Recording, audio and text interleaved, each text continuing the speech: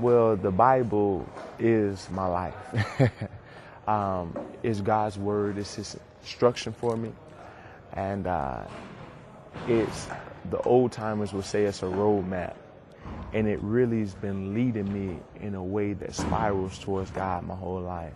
And if I want to hear the voice of God, all I have to do is continue to put His word in me, which is His language. And He speaks to you through His language. And the more and more word I put in from this word, from this Bible, the more and more I hear God's voice so clear in my ear. And it's been everything to me. It lets me know what path to take, how not to do a situation, how to respond, how to get forward in life. All those types of things is in this Bible. Everything that pertains to life and godliness is in this book. Ever since I accepted the Lord Jesus Christ, May 4th, 2003, I've been studying and studying and studying and studying. I don't let a day go by where this Bible is not open. And because it's so important. It's the meat. And the Bible also says that He washes us by the water of His word. So if I want to continue to cleanse myself and get closer and become more like God, I have to read His word. It's also, the Bible says in James that it's like a mirror. You don't go outside each day unless you look in the mirror, because you want to see what's on you that's not good so you can fix it.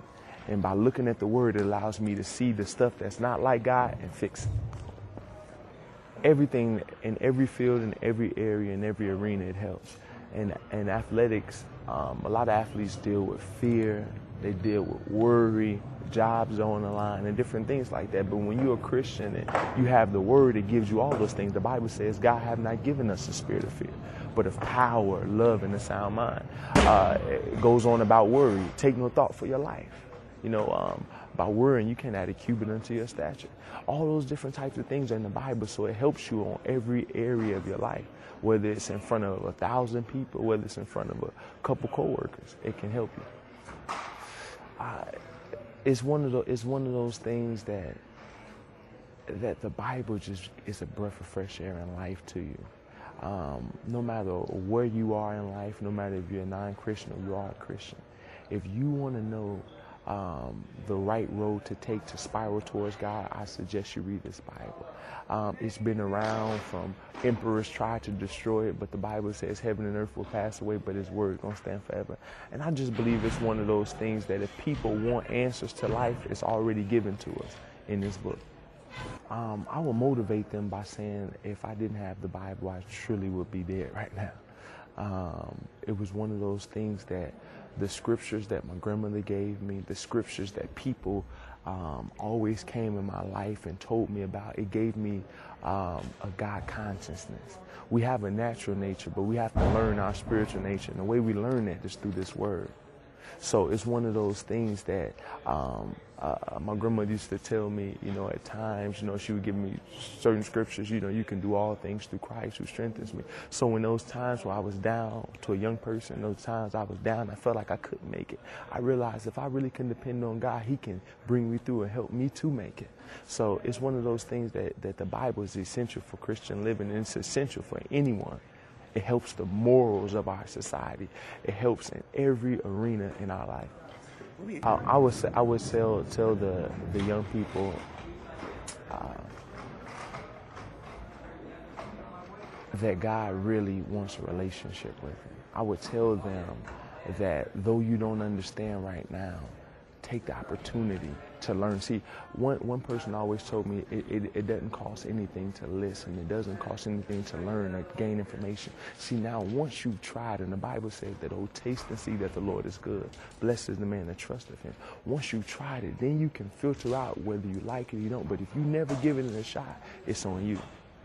It's one of those things that somebody on a corner or somebody that doesn't have interest, if you can try and you need help in your family and your life, to kids that needs direction, the Bible is the perfect direction for your life. It says the earth is the Lord's and the fullness thereof, the world and they that dwell therein. For He hath founded it upon the seas and established it upon the floods. Who shall ascend into the hill of the Lord, or who shall stand in His holy place? He that hath clean hands and a pure heart, who have not lifted up his soul unto vanity, nor sworn deceitfully, he shall receive a blessing from the Lord and righteousness from the God of his salvation. This is the generation of them that seek him, that seek thy face, O Jacob. Lift up your heads, O ye gates, and be ye lift up, ye everlasting doors, and the King of glory shall come in. Who is this King of glory? The Lord strong and mighty, the Lord mighty in battle. That's Psalms 24, and that's 1 through 8. What's so powerful about that scripture is that no matter what goes on in my life, I know that God has ultimate control.